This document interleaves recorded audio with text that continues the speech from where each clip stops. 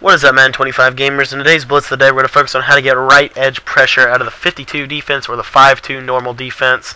And what we're going to do, we're going to focus on the play that we're going to use to get this right edge pressure. Is going to be the play, the cover 1 is what I like to use, or not, excuse me, not the cover 1, the cover 3 is what I like to use to get this pressure. What we want to do is we want to base a line, shift our D-line to the left, shift our linebackers to the right. We're just going to re-blitz that right linebacker, stand over the center with KJ right.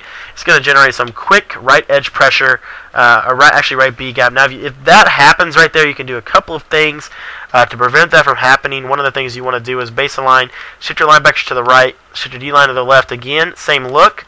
Just go ahead and move Wagner down a little bit, and make sure you're standing over that center. That is very important for these pressures to work.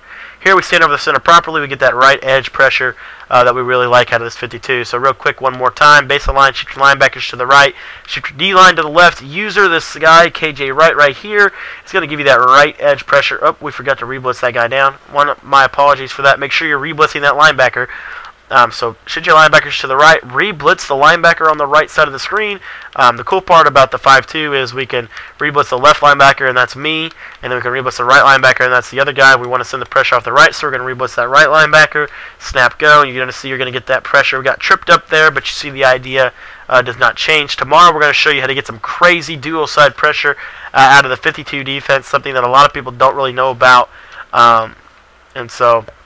Or, you know, they may know about it, I just haven't seen it yet on YouTube. So, anyways, thanks for watching today. Hope you guys enjoyed this pressure. Add it to your 52 defense, and tomorrow we're going to break down the rest of the 5-2 blitzing scheme, how to get two-way pressure if the opponent does block a running back. Be sure to stay tuned to that. I think it's pretty good, and we'll see you tomorrow.